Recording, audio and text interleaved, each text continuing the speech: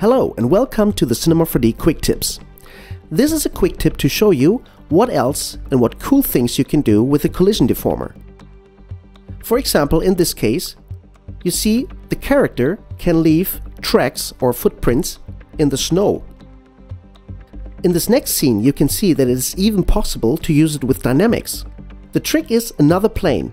This is the actual collider for the dynamics calculation and you make it invisible. And the snow plane is actually the one that has the collision deformer to be deformed. Another scene. Even things like this are possible. If you have a tube and you move an object through it, it will try to recreate the shape. You can even resize the object, and the collision deformer makes sure that even the volume of the object is preserved so it gets thinner. You can even use it to place an object onto another object.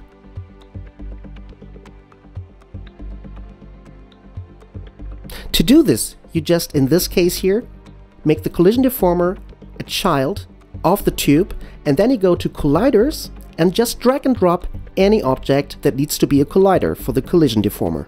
That's it.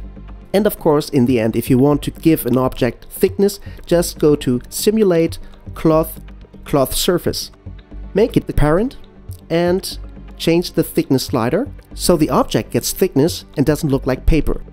Thanks for watching. For more information on Cinema 4D or other Maxon products, please visit cineversity.com or maxon.net.